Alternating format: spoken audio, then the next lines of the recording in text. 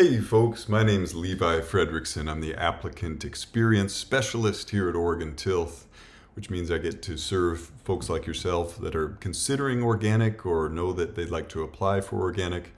And I'm here today to walk through the handling application for processors as well for organic. In other words, what becomes your organic system plan.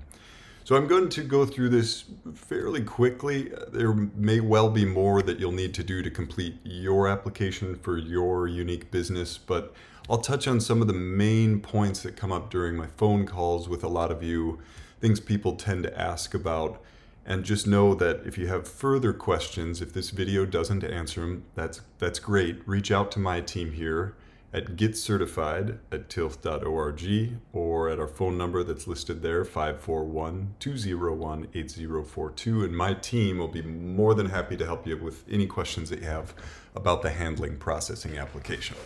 So buckle up. Hope you got your favorite beverage with you and hope this is useful as you work through your application. You can, of course, stop at any point and kind of go back, look over things. And that's why we thought having a video of this walkthrough might be useful for you as a resource. All right, without further ado, let's jump into our application. If you have not yet received a packet with the handling application, please reach out to my team at that email provided earlier. And make sure the application you have is the most recent version. So if we supplied it to you 2 years ago or more, or even last year, it's best to check with us and make sure you have the most recent version. We really don't want to have to ask you to redo everything after you put so much hard work into it. So make sure your forms have the current year or a year old dated on the bottom, and we'll work with you to make sure you have the recent version. All right, the place to start here is the H1 form, H for handling. And this is a checklist that's really, really useful, I think. So let's make that a bit bigger so we can all see it here. That looks pretty decent. I could zoom in a bit. Now, as I work through this checklist, I'm going to say, all right, in the first column on the left, here are various activities I may or may not perform. And then on the right, the corresponding forms that you would need to complete if you do those activities. So I will check more than one box, almost certainly on the left column, and then do the forms on the right. Everyone, the very first box, everyone will fill out Form 01, operation information. Just anyone applying for certification, because that acts as your contract for certification with Tilth. So everyone's got to apply one. That gets missed sometimes. We will go to that next. Then I'll check one of these boxes. You know, if I'm doing things that are actually, processing based, I will probably do H2 through H8. I might do some more forms depending on whether or not I'm doing livestock. And we will not go into all those forms today, but we'll go into H2 through H8 because those are the vast majority of our applicants, all right? We'll go into some of the supplementary forms that a lot of our folks fill out, such as the MIL, MPL, and PFS. Then you can go through this, check them. If you are wondering what category you fall in, just reach out to us and we'll help you suss that out. There are some kind of unique ones down here, such as doing a restaurant or something. We don't see a ton of those, but you know, reach out to us if you're in that category. And then also some folks are doing NSF ANSI 305. That's often with cosmetics, personal care products. So we can provide you with additional application material for that scope if you fall in that category. But for most of us, we'll either be doing some sort of processing and do these forms, or most of these forms, or we're doing something like brokerage, trading, or similar, and we'll do an abbreviated version. Now, I should say, if anyone, right now we're in the midst of SOE applicant season, because this is 2023. If you're watching this several years from now, it may be moot. But if you're an SOE applicant, meaning you're a broker, trader, similar, that was previously exempt until the SOE rule took effect, then you would complete H2, H3, H8, and these corresponding ones. In other words, you fall in this category. So if you're on the fence, if you're wondering, get a hold of us. We'll be glad to help you sort out what is appropriate for an SOE application. Otherwise, the rest of us who are doing, you know, traditional processing, making granola bars or something like that, then we're going to complete these forms. So let's jump into, like I said, at the very beginning, the place to start really is the O1 operation information, because we all have to fill it out. So with this one, move it over, get my big melon out of the way. This form, I want to draw your attention to operation name at the top. Be sure to put a legal entity there. That how do you pay taxes for your business? Okay, an LLC, incorporated. It can be a sole proprietorship. It could be you and your partner, if you're married and filing jointly. However you pay taxes for your business, that's what you want to put in operation name. It should be legally registered with the state. Okay, if you're planning on registering it, you'll want to either do that and then apply, or you might have to change the name of the business later. But we need to have one, and not more, not less, legal entity in there. And we'll check with the Secretary of State just to make sure it's active. So if that legal entity you used, you quit, sort of paying the renewal fees some years ago, and it's not listed as active, that'll create some problems down the line. If you wish to discuss expedited service with us, there's that option. We really only want folks to pursue that if they absolutely have to, because at the time of this recording, it comes at the pretty significant fee of $3,000 in order to secure staff resources to cover that expedited service. So we'll gladly do it for you, but it really has to be worth it to you. Get a hold of us to talk about that. You can always put the date that you hope to be certified by. Maybe there's a production deadline for you. You want to be certified by October because you'll be selling product by then. Put it in here. That makes no guarantee we'll be able to meet that date. In the world of compliance, there are no guarantees on timelines because we have to make sure things are compliant with USDA National Organic Program, or NOP, as I'll say through the rest of this video, NOP guidelines in order to actually issue a certificate. So we can't guarantee timelines. We can give you kind of a ballpark of what they typically take. Then some basic questions here. I won't go into great depth into each of these because they're straightforward. If you have a DBA, doing business as, or a fictitious name, something similar, absolutely put it here. If you have multiple DBAs, that's fine to put it here, but just please make sure that they're not registered legal entities like another LLC or another Inc. or something like that, because you cannot have more than one legal entity listed on an organic certificate. That's a USDA NOP rule. That's not just a TILF certifier rule. Okay. This is pretty important to put current addresses completely in here. Mailing address, it's fine to use a PO box. For your primary location to be inspected, it has to be a physical address. For those of you that are brokers and say, well, I don't have a big plant to be inspected, that's okay, but we'll need to sit down with you somewhere to go over your desk audit. And that can be an office. It could even be a home office if you need. We've done that before. That's not a problem for us as long as you're comfortable with that. But we need a physical location in here. It cannot be a PO box. You don't have to put a billing address. It could be same as your mailing. But we do need to have a location to be inspected and some sort of mailing address here. Legally responsible contact. Please do not skip this one. We need someone assigned that's a legal owner in the business. This person does not need to reply to emails. They don't have to even see our emails, okay? And by default, we will not write them emails unless you request that we do. The legally responsible can be the same person as the primary contact. No problem at all there.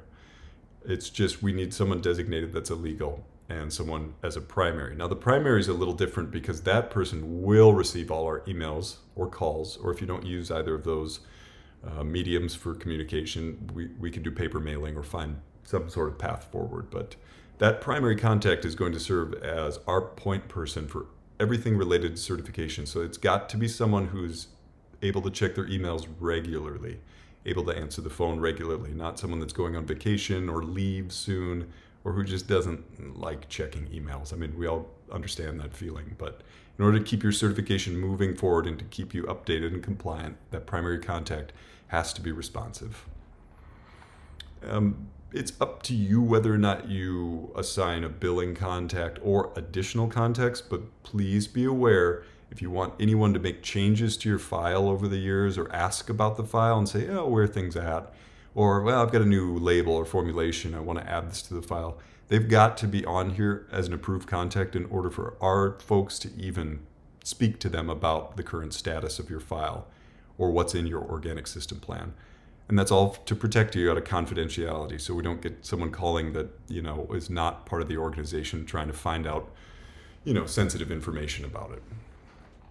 If you need to, you can absolutely attach additional pages. And my friendly encouragement for you, anytime in this application you want to attach additional pages or supplements, you can always do that. We'll read every word. Maybe tell us in the file name what the attachment relates to, you know, if it's product formulations or contacts or labels, but always welcome to add supplements. You don't have to feel confined to what's on our forms. All right, most of us here today watching this video are going to apply for handling, distribution, or something similar. You may be applying for other scopes at the same time, like crop or livestock, but this video today is just going over the handling application. And then almost everyone watching this will apply for USDA NOP. That is the seal that we all know and love of USDA Organic. And then in addition to that, if you're exporting to Canada, you might want the US-Canada equivalents that will not cost any extra directly. Same as the European Union. If you think you'll export to the EU, do us a favor and, you know, maybe don't mark these unless you reasonably think that you will export to these places in the near future. It's helpful for us to know what you'd reasonably be doing so we can plan. Same with Mexico. We do offer, we're one of the certifiers that offer LPO certification and are happy to provide that. That does come at an additional cost, so get a hold of us if you are exporting from the US to Mexico for organic product. And then there's some other certifications I won't go into on this video, but you can definitely get a hold of us to discuss. All right, let's see what else here. If you have not yet received the applicable standards, so the organic standards from us, just let us know. I mean, we typically link them in our welcome emails, so you have those available. And please do review them, all right? And if you have a chance, look at the OTCO procedures manual and our fee schedule. Those are all really important. It's good reading in the evening, you know, make a cup of tea and go through that stuff. We understand that they're somewhat lengthy, but really helpful, pertinent info. And then some background stuff. If any other regulatory agencies inspect your operation, ever had a negative scoring, it's just fine to list it. It's much better to tell us up front than to say, nope, never had anything, and have us find out the FDA, you know, had some sort of negative comment from a couple of years ago. So better to be upfront on all this stuff, of course. And then if you have a history of being certified organic, it's great to know about that here, although we'll easily find out about that anyway. All right. Those of our friends in California, there are special state rules for the state of California and organic operations. If you are located in California or selling product there, I mean, based in California, not just selling from one state to California, but if you're based there, if your address is there, you'll need to very likely register with the CDPH, California Department of Public Health, to say I'm an organic processor. It's a simple application, it's relatively cheap, but we do need that done before we can issue an organic certificate. So don't wait. I would start that before I started this application for organic if I knew I was moving forward, because we will need that confirmation before we can, you know, issue you an organic certificate. All right. And some basic info about fees. The rest of this is somewhat boilerplate. Those of you in a production partnership, I'll use our friends at Organic Valley as a great example. So Organic Valley is effectively a co-op that's managing these delicious, wonderful dairy products for a lot of small farms and mid-size and large farms too. And they have an agreement worked out where they're getting, you know, some quantity. It's usually the lion's share, at least 75% or more, probably 100% of the dairy products from those farms. Then they work out some certification fees. They'll cover part of it. So if you're in a production partnership or you're selling to a production partner that's certified by TILF, it's great to know about it here. Most of you folks already know who you are if you're in a production partnership or not. If you just have another business you work with that's not certified with Oregon TILF, or if they're just another TILF client that's your co-man, that's not quite a production partnership. So some of the details about that are here, and get a hold of us if you have any questions. All right, some stuff about membership. If you'd like to be a member, it's great. And if you provide any feedback about your experience, we will read every word and act accordingly. We appreciate feedback if you have a moment, so always helpful and great to hear.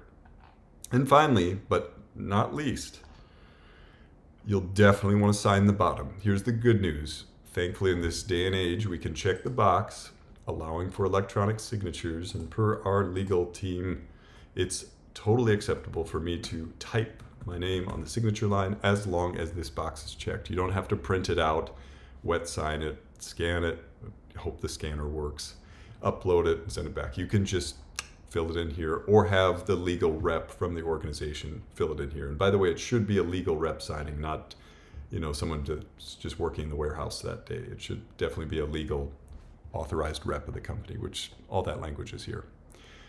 That is the O1 in a nutshell. Pretty painless.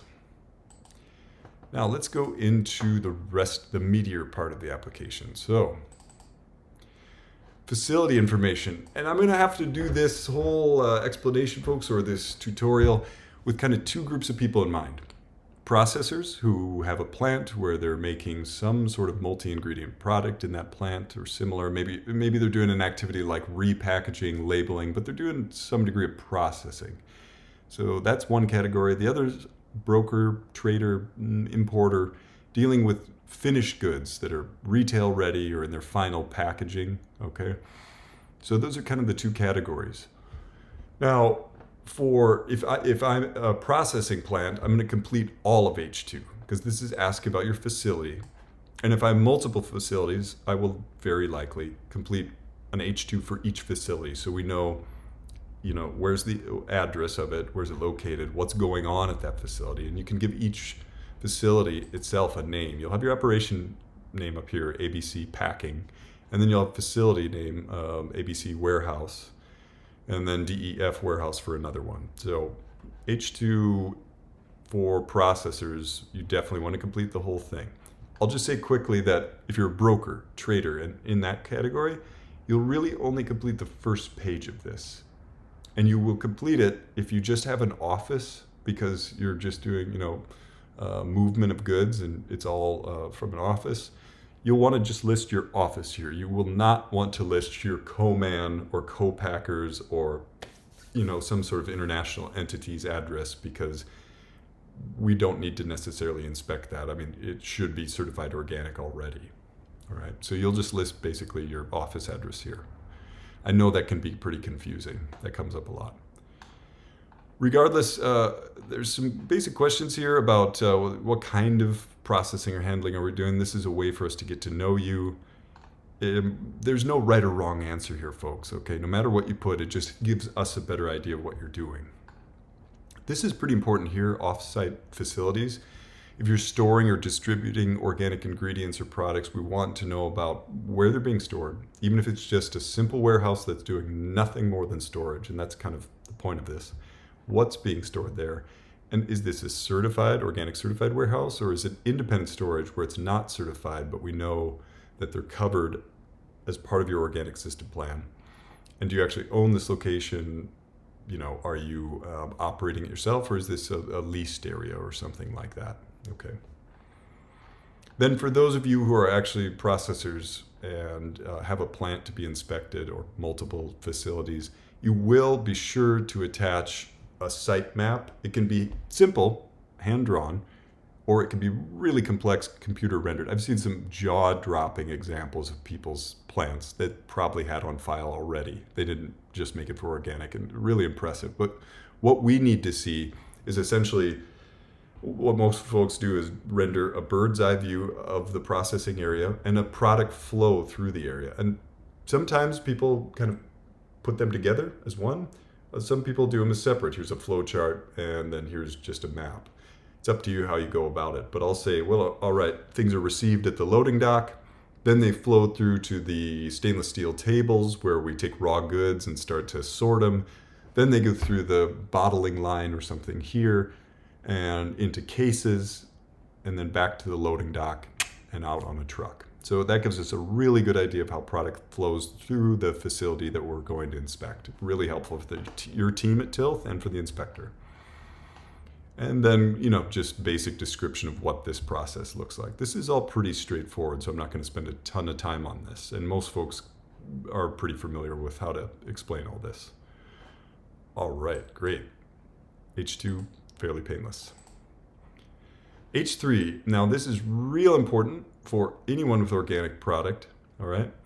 And that includes brokers, traders, not just processors, but with our H3 form here, give us just a basic cliff note on what you're doing. In this, it says juice production, not hulling, you know, cooling of product. You could tell us in just simple words, doesn't even have to be a full sentence, but the more descriptive, the better, about what you're doing for organic products in that facility.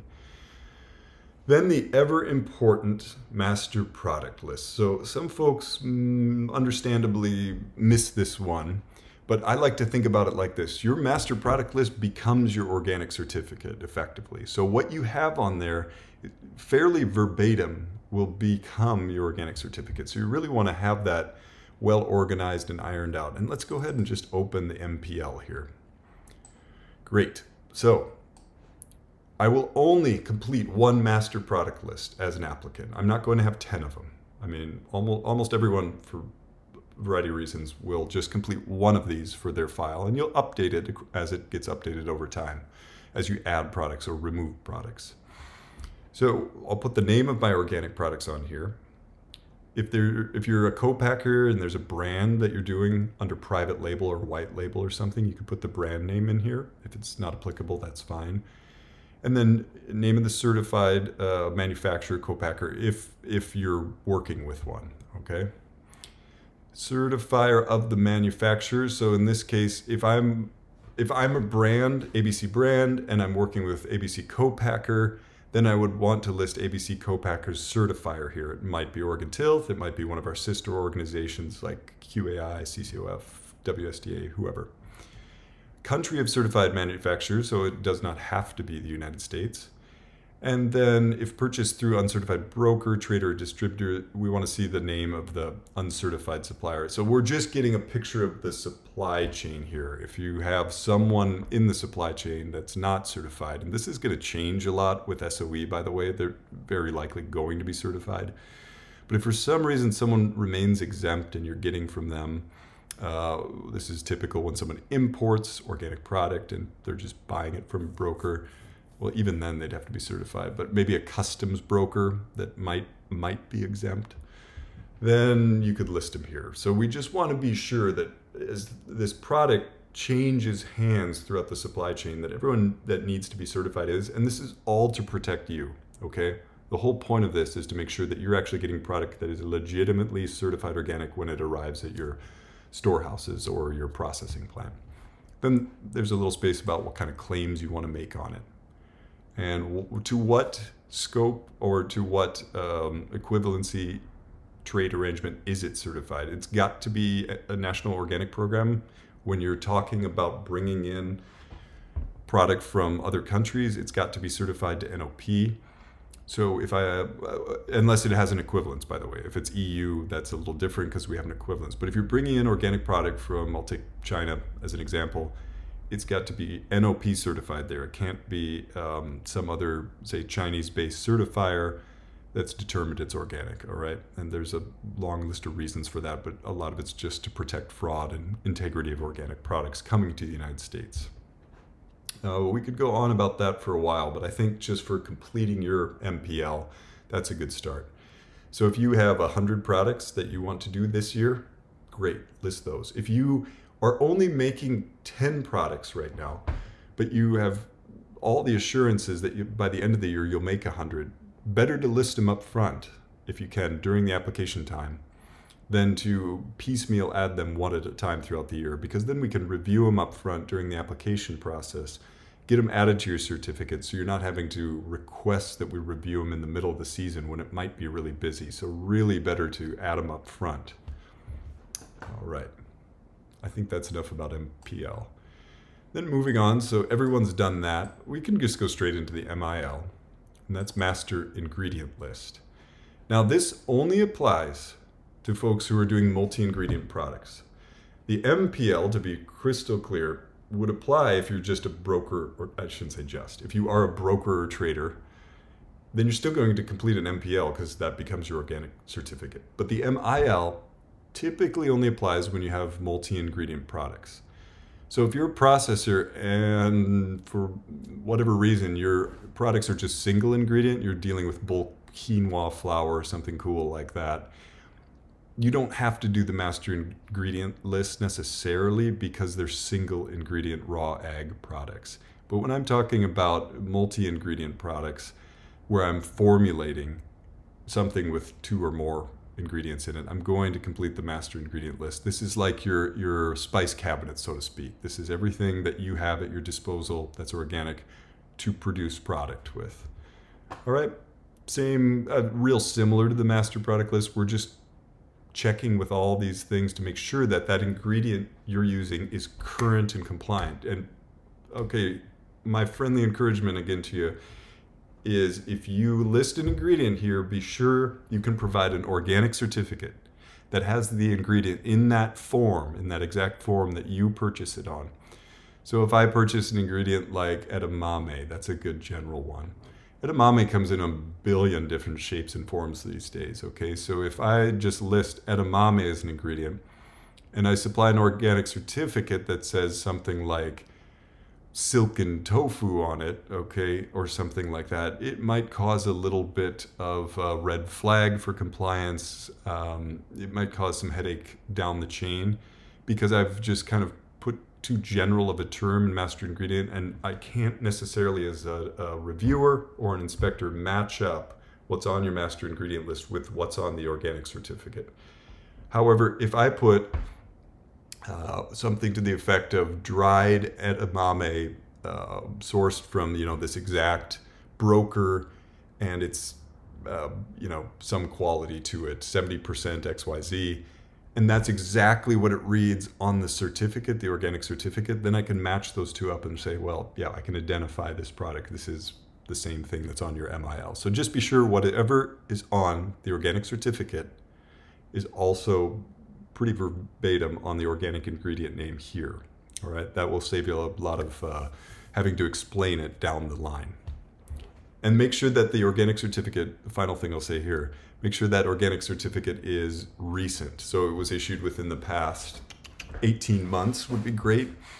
If it's a certificate's 2-3 years old, we'll probably have to ask you for an updated one. If it's 5 years old, my goodness, I mean, that person who was selling it to you might have long surrendered their certificate. So make sure it's current, all right?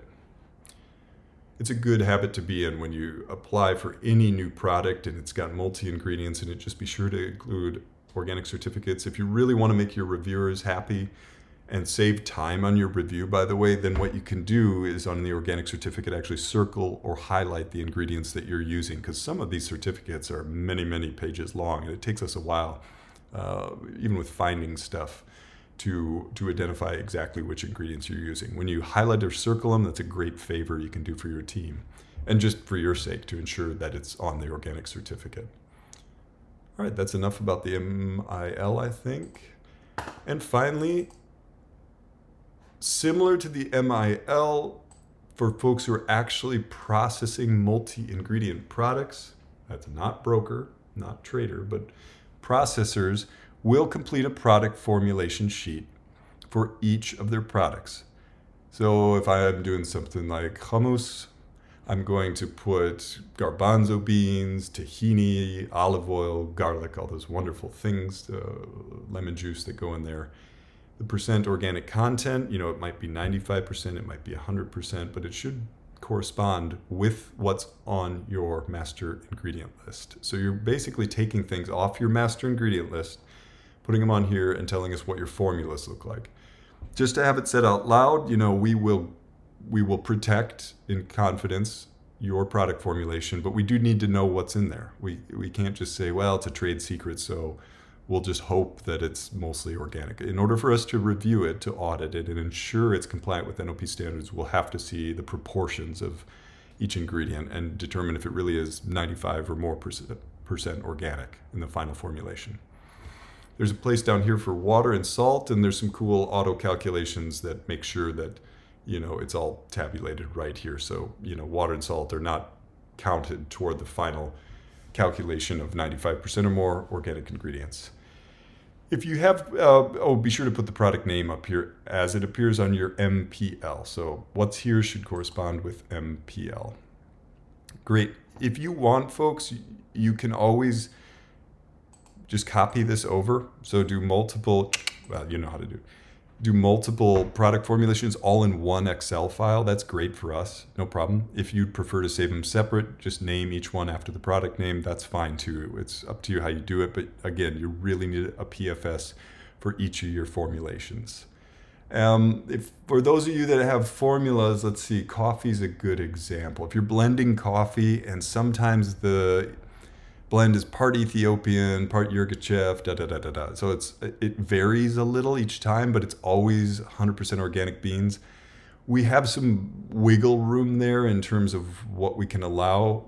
So you're not having to submit a PFS every time you do a new blend.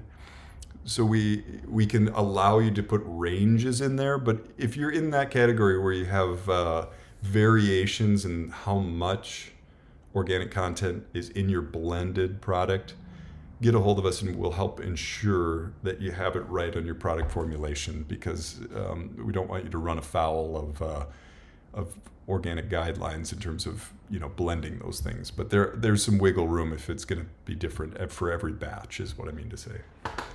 Cool. I think that's hopefully enough about the product formulation. And what we can do now is go back to our H3, because we kind of jumped away from that, because each of these questions on the H3 is asking about master product list, master ingredient list, and your product formulation. And you'll notice here for brokers, traders, you may put no ingredients sourced, and you may also put single ingredient or finished products only. So a lot of our brokers, traders do not have to do MPL, or excuse me, MIL, or the PFS. All right. Then a couple of questions about how do you make sure that your ingredients that you're using are current. And like I said, the organic certificate should be 18 months old or less. And most of our clients are using valid certificates that you have on site, and that means on a drive or computer or physical copy of those organic certificates. And you're at least once a year reviewing those certificates, making sure they're current, and asking your ingredient suppliers for updated certificates just to make sure they're still certified. If your co-packer's doing it, that's great. Just make sure to check with them and see if that's something they're doing. In theory, they should be, but you'd want to ensure that they are keeping current organic certificates on. And maybe you have some other system for ensuring that your suppliers are compliant. How do you verify that only compliant ingredients are used? So this is making sure you can always get a hold of your team at Oregon Tilth and say, is this ingredient that I want to use compliant? Is it current? Is the supplier actually organic? Or maybe it's from a co-packer you're working with or some other process. The rest of this stuff is, all to that end, just making sure and are in the habit of getting current organic certificates. And that you're checking with people in your supply chain, like co-packers and related entities, that they actually have updated certificates and the records are reflective of that, okay? Now, finally, we get into a bit about labeling, okay? So I could sum this up pretty simply. If you have a label, the best thing you could do is take that draft label and send it to your team at Oregon Tilth. Once you're in the process of review, meaning with your application, send that draft label, and I'm really emphasizing draft. We'll review it and we'll let you know if everything's compliant. If something is out of compliance, we'll get back to you, we'll call out what that is, and you can update it. Eventually, you'll get an approval letter from us for that label, and then and only then can you send it to the printers.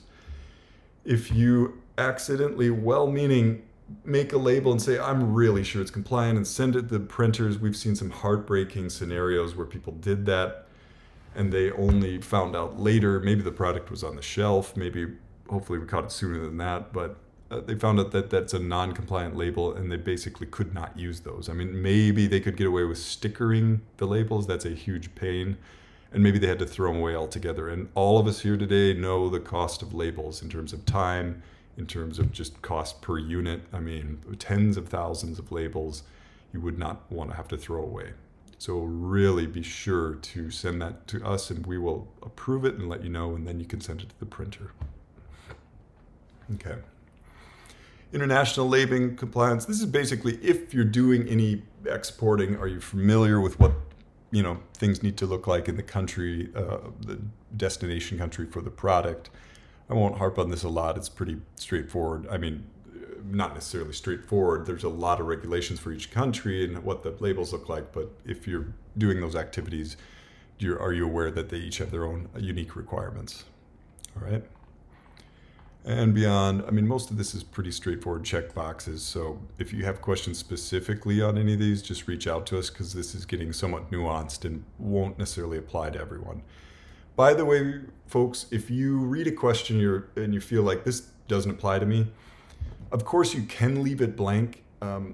It's helpful for our team if you check something like other and say, because then instead of blank, we don't know if you read it or not. We thought, well, maybe they just got, sidetracked with the application and did not do this part. But if you put NA, we know that you read it and determined that it doesn't apply to your operation. So NA is always really preferred to just leaving it blank if you're able to. All right. Let's move on to, we're going to skip H4 because that's all about livestock feed. If you're a livestock feed operation, you're formulating livestock feed, get a hold of us and we'll happily talk you through this. Most of our handling application or processing applications are not livestock feed. We definitely serve a number of livestock feed operations and are happy to talk about H4. And by the way, H9, similar livestock auctions, H10, transport. So I won't go into that in this video because most of the people watching, that's not going to affect. H5, sanitation and water. Okay, so within the plant, again, this is, if you're a broker trader, you could skip ahead in the video to where I'm talking about H8. You will not have to do H5, 6, 7. Very likely you would not have to do H5, 6, 7 if you're a broker or a trader and you're dealing with sealed organic goods. But for those of us with processing plants, you'll definitely want to do H5, 6, 7, and also 8. What we're looking for here is this talking about the facility on H2. If it's the same one, great. If this is a different one that you're doing cleaning and washing in, we'll need to know about that. And then in that facility, so what are you using for cleaning and sanitizing?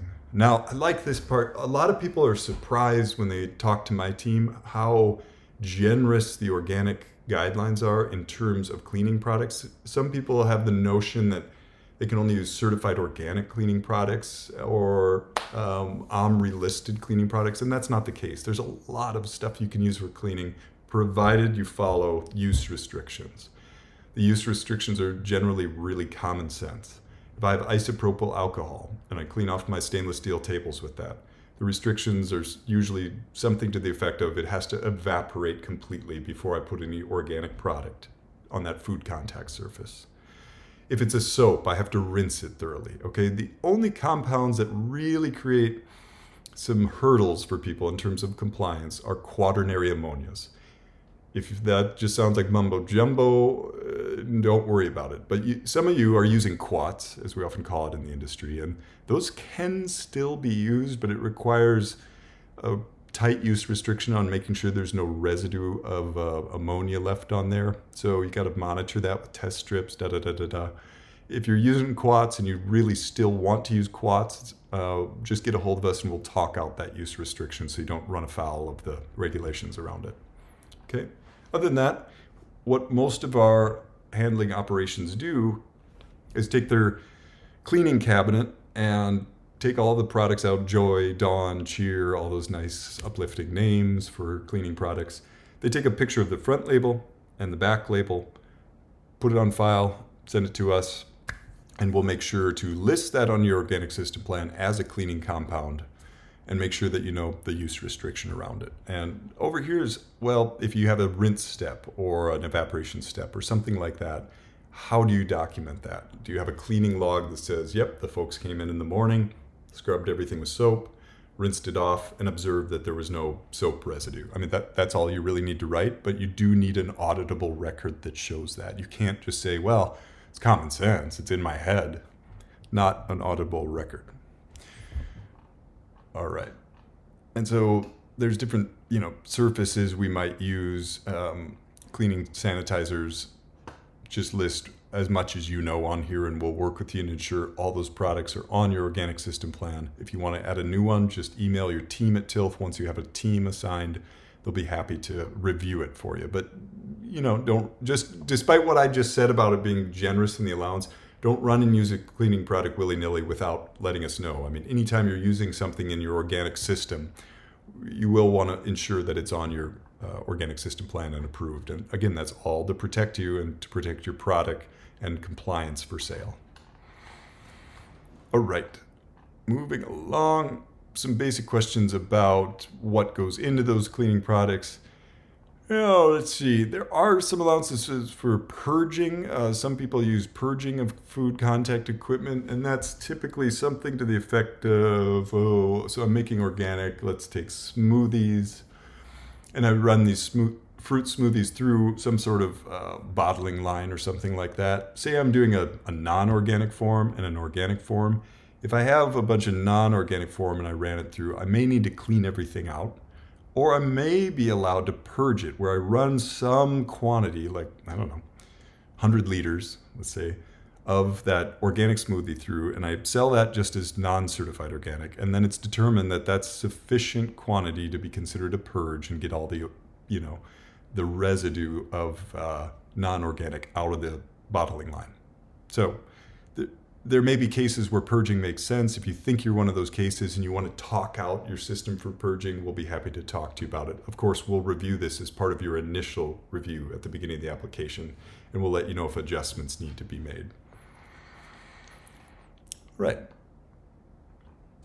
And yeah, that's all pretty straightforward here, I think. I don't hear a lot of people have issues in general with this part about cleaning sanitation.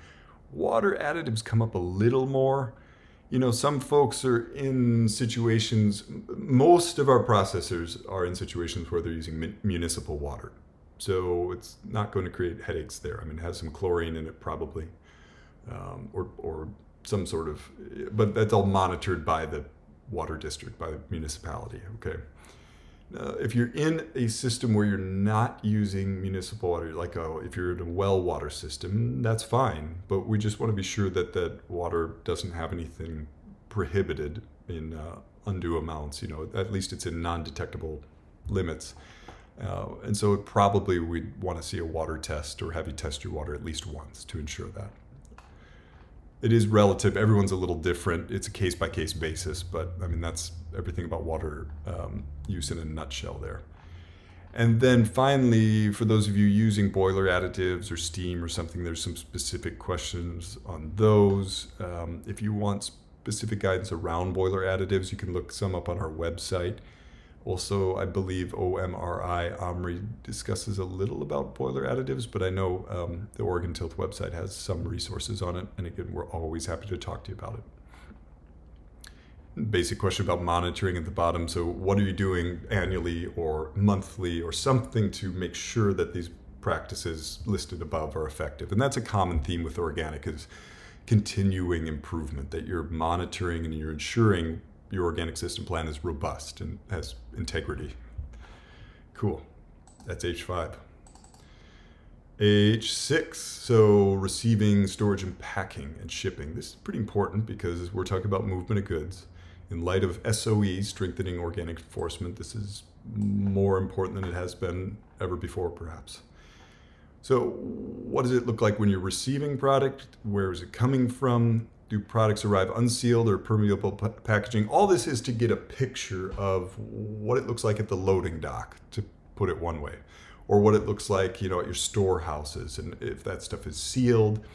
When we talk about, truly sealed packaging, that's not a big bulk tote that could, open the flap and take some sort of raw ag product out. Sealed is like herbal tincture that's wrapped, and would obviously, if I were to tamper with it, it'd be evident. So this is more and more a theme every year with organic, or an important key principle is what is the potential for contamination based on the packaging of that product. And we want to get a really clear picture just to ensure your product is protected from contamination. And if it's unsealed, that we take appropriate measures to ensure that there's not potential for contamination, right? Most of this is straightforward. I do not get a lot of questions on this part of the form. For those folks that are just simply storing in a warehouse, what does that look like? Ethylene's a common one for fruits, or CO2, some sort of atmospheric modifier. Again, there's paths forward for those typically, but we'd want to know what they are. And then when they are in storage, this is kind of a simple question, but it is really important. How do you ensure that the organic products are not commingled with non-organic? In other words, if I have some totes and those totes have Rice Krispie bars organic in them, I'm just making stuff up at this point, then those organic Rice Krispie bars, if they're sitting in a tote and there's one right next to it with non-organic Rice Krispie bars, it's a high potential for contamination for someone to come in and sneak a couple at lunch or something and accidentally put them back in the wrong tote when they get, someone opens the cooler door and they get caught. That's kind of a crazy example, but you see what I'm getting at. That is there reasonable potential for contamination based on how you're storing them? And if there's potential for contamination, what measures are you taking to ensure that won't happen? Maybe you could do a system of colored totes. Maybe all the organic stuff is stored in one cooler and all the non-organic in another. So if there's a mix-up in the cooler, it wouldn't matter as much. There's a million different examples of how this could play out, but there has to be something in place. And by the way, I say there has to be something in place. It also has to be written down as an SOP. So again, auditable record. We can't just say, oh, well, in Levi's head, there's a system of blue is non-certified and green is certified. And so therefore, anyone that works in my warehouse is going to assume or know that. Okay, so it's got to be on an SOP. And for packaging and shipping, again, this stuff's relatively straightforward. It's asking about packaging materials. Most of those that you folks are using are not going to create huge compliance hurdles for organic. The one exception I hear once in a while is cardboard impregnated with synthetic fungicide. So we have raw produce that's being shipped in cardboard boxes, something like peaches that get moldy really easily. And the producer of the cardboard box will impregnate it with a fungicide to help, reduce some of the mold or control some of the mold. So we definitely would want to review that if that were a case. If you're using plastic packaging, and it's very unlikely that it's going to create any issues because it's inert, right? Okay. Most of those are straightforward. Again, I don't get a ton of questions on that.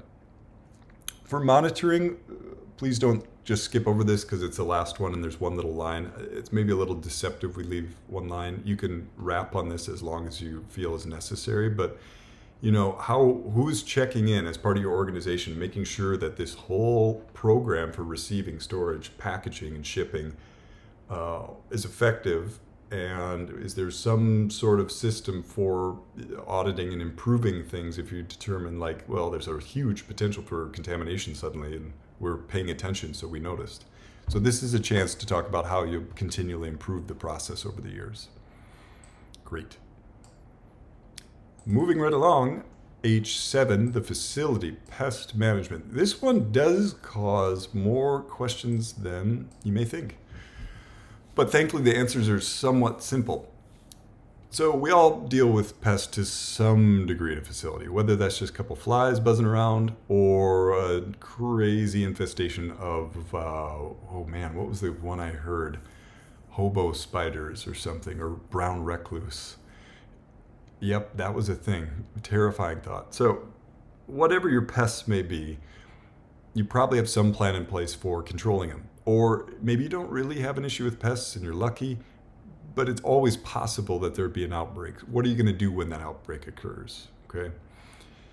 And let's see, conventional operations or non-certified organic operations sometimes just resort to, well, just fumigate it, okay? I'm not restricted in what I do, so I'm just gonna use a big old hammer and knock everything out. And they're not certified organic, so they might be able to do that. In your case, what we're doing is trying to develop an integrated pest management plan. It's a fancy way of saying, I'm gonna use many little hammers to start. And if those little hammers, all those different tactics are not adequate to control this outbreak of cockroaches, then I'll go ahead and resort to calling Orkin or Good Earth Pest Company or whoever, large, wouldn't have to be large, but a pest control contractor that would come out and control it for you. So many of our clients have a contracted pest control company. Thankfully, these days, many of those pest control companies are familiar with serving organic clients, and they have a program or a protocol in place for ensuring that they meet the USDA NOP guidance around it, or at least that they're communicating about it properly. So they've come a long way, and we appreciate that. But they're not going to do it for you, by the way. They're not going to take care of compliance on your behalf here. So who's responsible for this? Do we do it in-house ourselves? Do you use a fly swatter, or are you actually contracting with a company? And if so, who are they? Have you let them know you're organic in writing? That's pretty big. You don't want to just say it over the phone because the person on the phone might forget to tell the rest of the company. You really want to inform them in writing. So if something ever comes to this, you at least did your due diligence in letting them know you're organic. And then we want to get a picture of what kind of pests you deal with. Okay, hopefully it's not brown recluse spiders. Which of the following management practices do you use to prevent pests?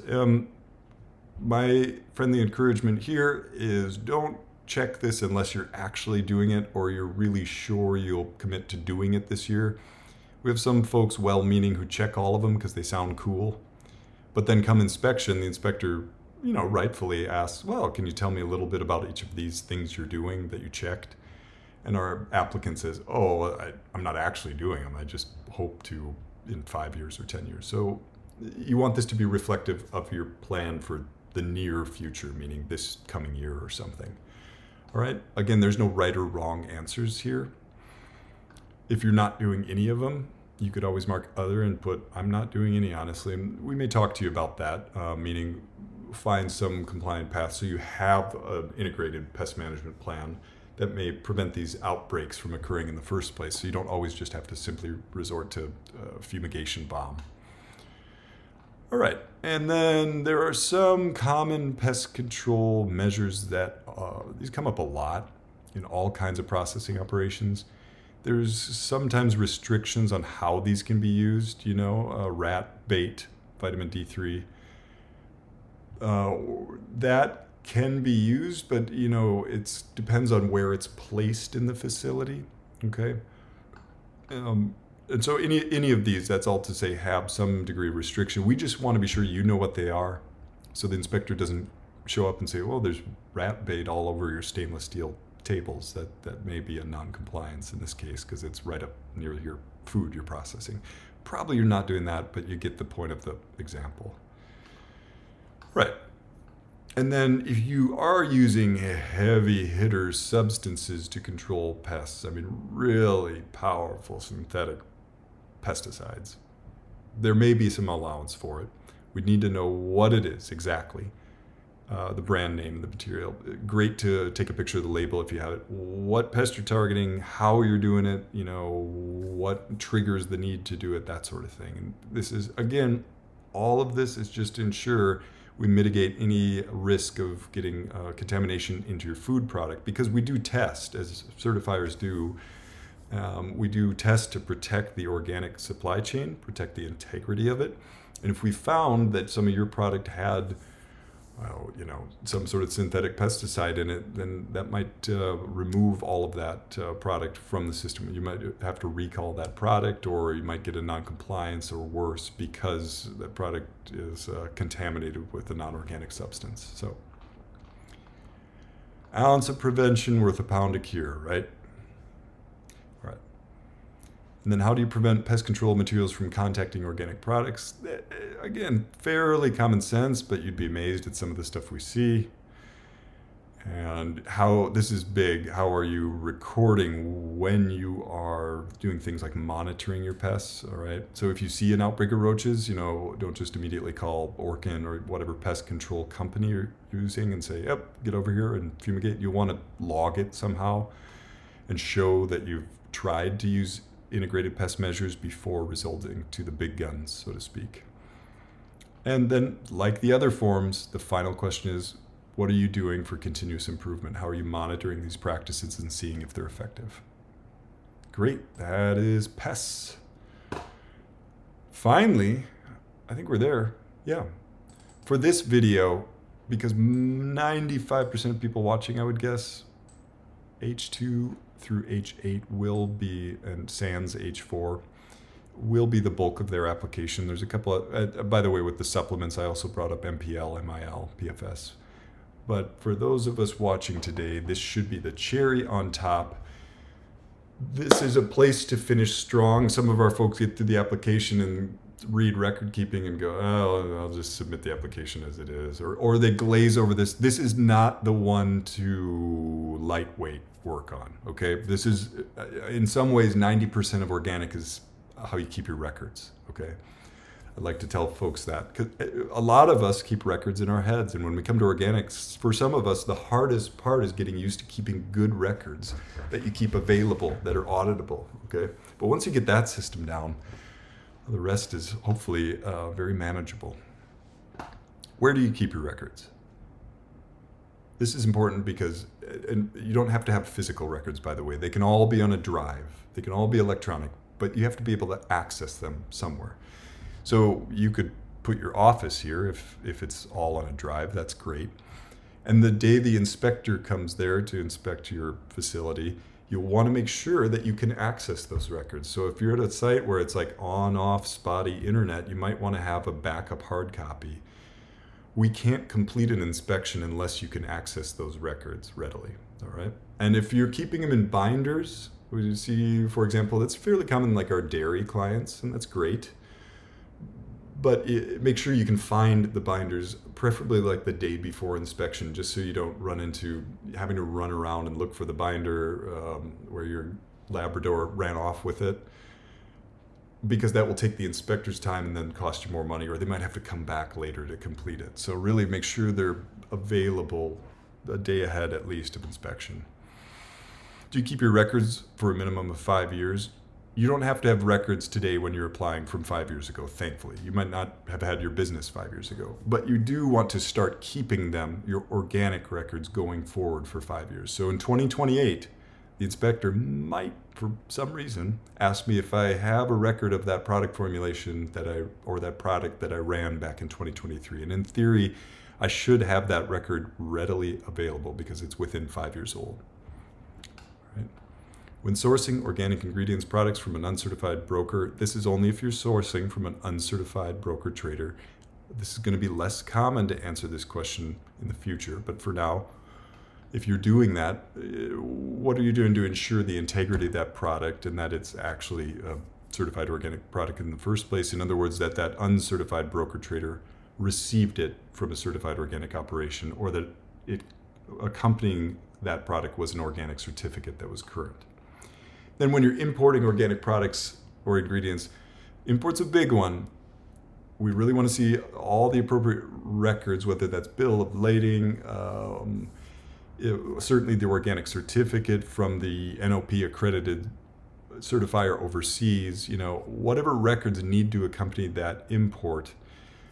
We'll want to have those readily available. And if you're wondering what those records should look like, we have a whole team of folks who are very seasoned in helping you through the process. They actually issue transaction certificates for folks involved in international trade, okay? Just wanted to make a plug that we do have a team of folks here that deals with those. And sometimes, stuff has to get fumigated when it's going on a ship overseas, and we want to see that there's some sort of monitoring capability of that, and that it would get communicated to your certifier.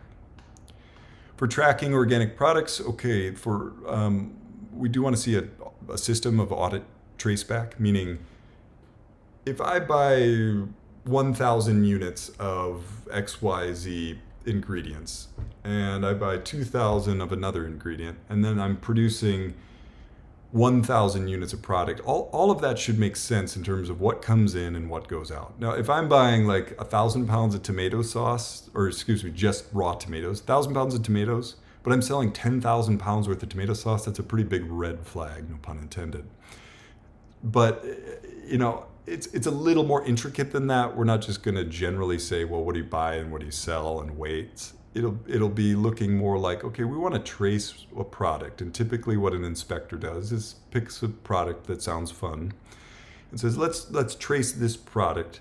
We'll say crispy edamame, why do I keep going to edamame? Well, little soy snacks, and say that was soy snack, has wasabi powder on it, some other cool stuff.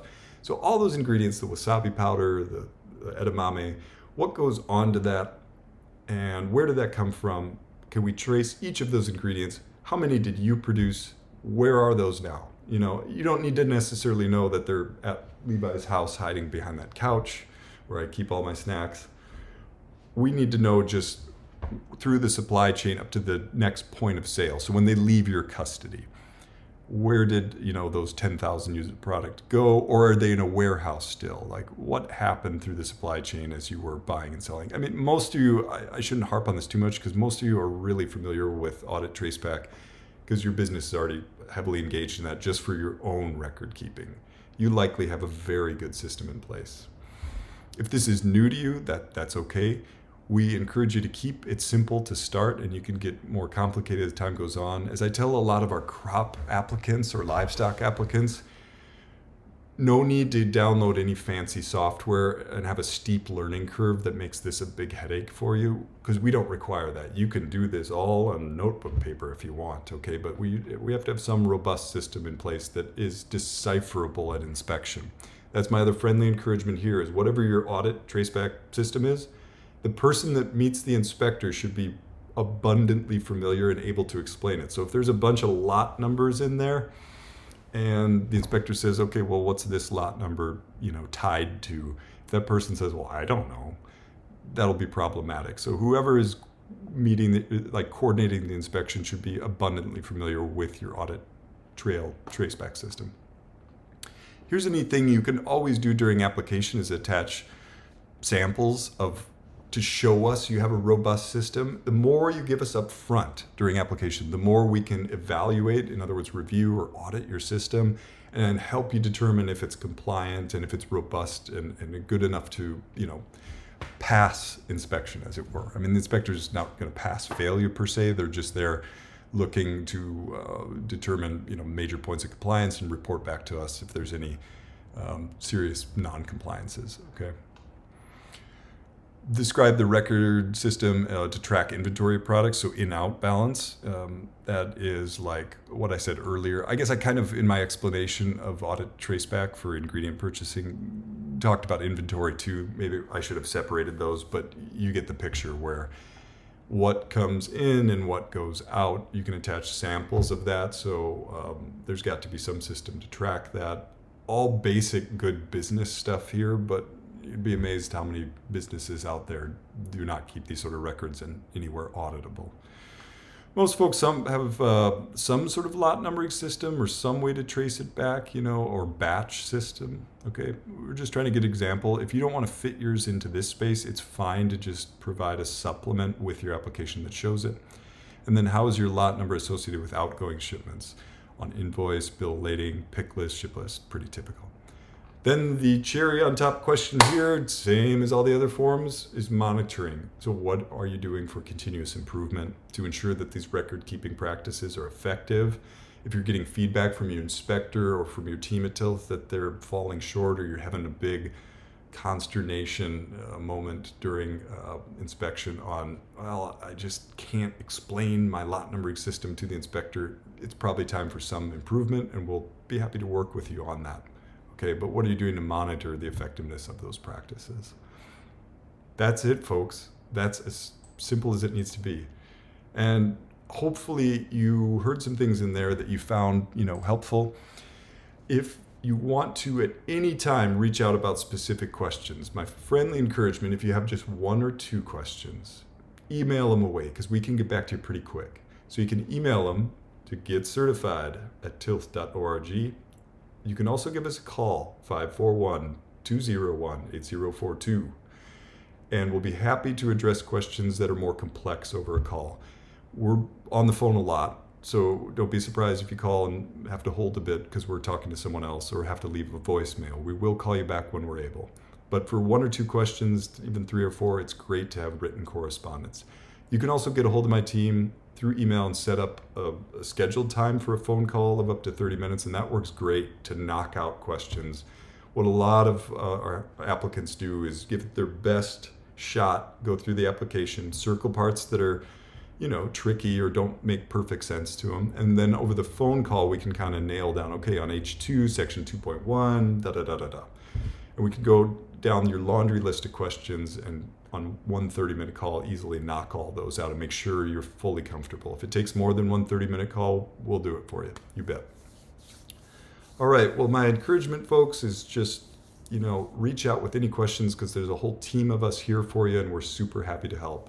We look forward to having the chance to answer any questions about organic and to hopefully be your certifier one day. We thank you for watching. All right. Bye-bye.